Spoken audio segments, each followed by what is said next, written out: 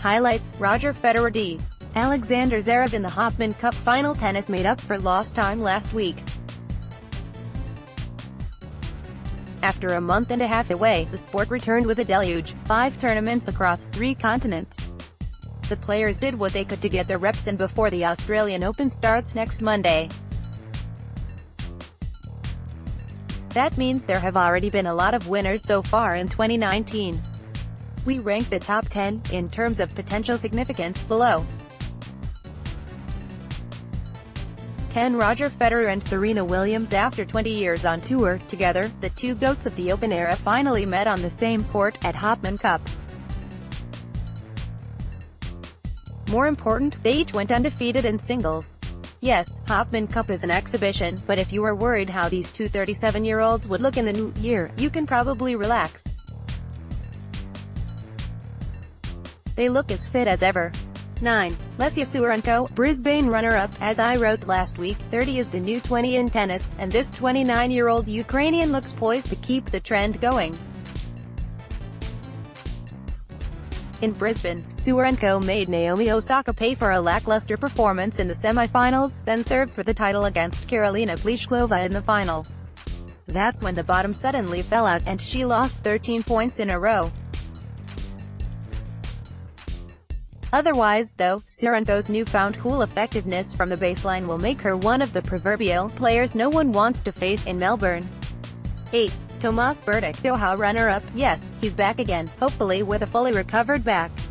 After injuring it last spring, Berdych had to cut his 2018 season short. At 33, how much did he have left? Berdych, who contemplated retiring, wondered the same thing. But he answered his own question this week, with a runner-up finish in Doha. No seed in Melbourne is going to want to see this two-time Australian Open semi-finalist in his section. 7. Bianca Andreescu, Auckland runner-up. We ask again, what's in the water in Canada? The nation of 37 million has wasted no time in showing off another potential new star for 2019. Andreescu, an 18-year-old from Ontario via Romania, came to Auckland ranked number 152, qualified for the main draw, and just kept winning. She doesn't have crazy speed or power, but she can compete. You don't beat Caroline Wozniacki and Venus Williams, and come one game from the title against Julia Gorges in the final, if you can't. 6. Daniil Medvedev, Brisbane runner-up. The 22-year-old Russian has always had a lanky, quirky talent that surprised and frustrated opponents. The question seemed to be whether he had a reliable first-strike weapon that could blow them away. This week in Brisbane he found one, his leaping put-away forehand. At 6'6", Medvedev gets some serious leverage on the shot.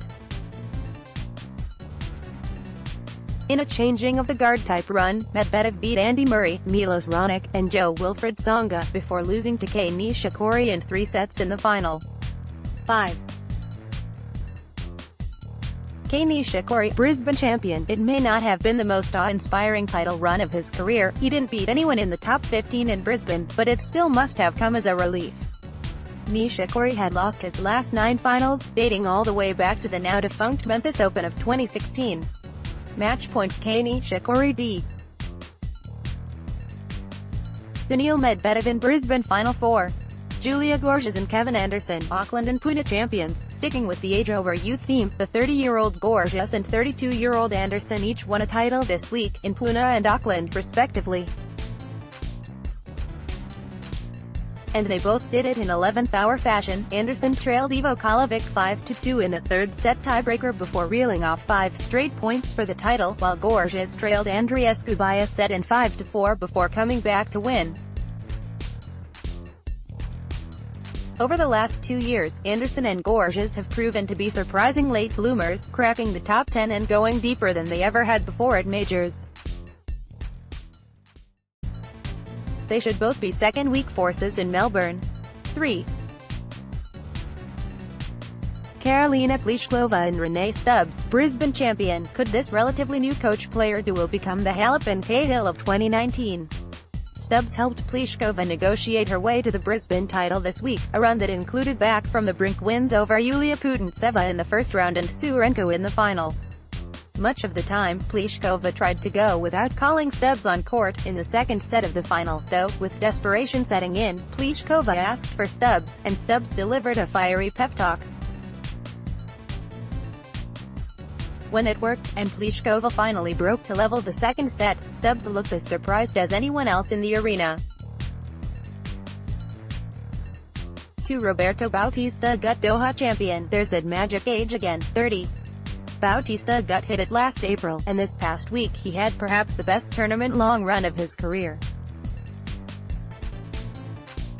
In Doha, he beat Stan Wawrinka, Novak Djokovic, and Tomas Berdych in succession for his 7th career title. With veterans like Anderson and John Isner still climbing the rankings well into their 30s, there's no reason Bautista Gut can't do the same in 2019. Won Aryna Sabalenka, Shenzhen champion. It wasn't the tournament, in Shenzhen, that she won.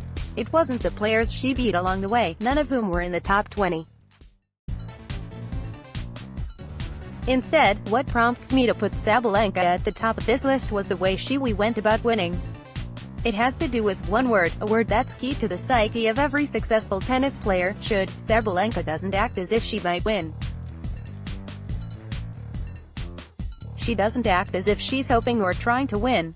She already, at age 20, acts as if she should win. That alone is going to help her win a lot more in the future, maybe the very near future. Highlights: Aryna Sabalenka defeats Alison Risqué in the Shenzhen final.